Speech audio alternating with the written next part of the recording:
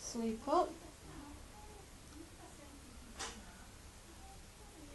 Gently around the eye area, sweeping up. Start in the middle of the forehead. We're going across. Use the temples as sort of a guide as to where you're moving to. Each sweep sort of ends at the temples. Then we need to come down the nose, down the middle, and then gently down the sides. And in them nose creases we need to get the cream out of there, so just nice and gently down the side of the nose.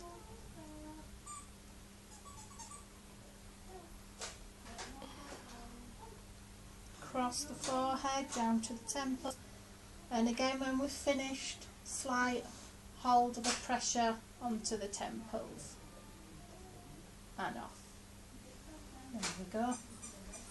Now I know Sharon showed you differently for the drying.